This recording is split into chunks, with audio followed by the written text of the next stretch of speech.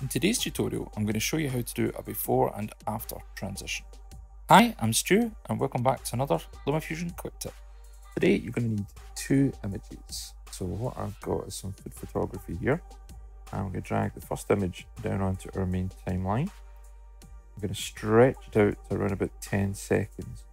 How long is up to you, it doesn't really matter. And then from there, just 10 seconds. There we go. We're then going to take our second clip and drag it on top. Again, stretch it out to around 10 seconds. That's 10 seconds exactly. Okay, so we've got two clips. Top clip is the before, the bottom clip is the after. So we're going to work on the before clip to actually apply the effect. So double tap on it. And then from there, what we're going to do is go to our cropping, come in around about 2 seconds on the clip. We don't want this to happen instantaneously. We want people to sort of absorb the fact that there's an image there, have a look at it, and then the effect gets applied. Tap on your crop keyframe, and then we would want to navigate to around about probably maybe 6 seconds.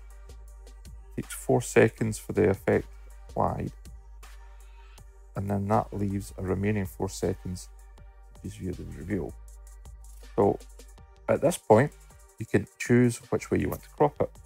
You can go left to right if you want, top to bottom, or right to left, or bottom to top. Any of those is fine. So for example, I'll just choose the left to right, and you can choose to dial in the edge softness. So if we take it back a little bit, you can choose to blend between the edge if you want to. I'm going to leave it on a hard edge though, and then make sure that it's a full 100. And that's it. Come back out, back to the beginning, and play the clip through, and you'll see the effect being applied. If you wanted to, if we unlink and move up our clips, we could effectively go into our titles. I should have in here a before option, before, and then if we go to again around about the 6 second mark, and then drop in an after clip, you then do before, will then disappear there, and after appears there, and then disappears again there, so you can just have another look at it. Or you can just take the after right to the end of the clip, and the before you can have vanish a few seconds before, so that it's more in time with the wipe across. So then the after appearing, and that's the clip.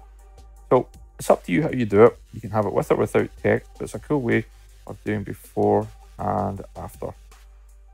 You can see the effect of the almond getting tidied up, hair getting tidied up, the little air bubbles removed from the ice cream, and just a few of the reflections removed on the actual plate itself.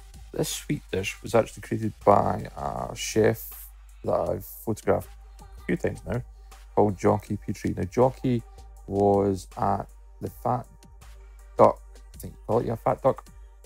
It's Heston Blumenthal's restaurant, and he then went to the Ledbury, and from there he's now with the Gordon Ramsay group. So this is kind of Michelin star quality pudding right there, as you can see, and it looked absolutely beautiful on the day and smelled amazing.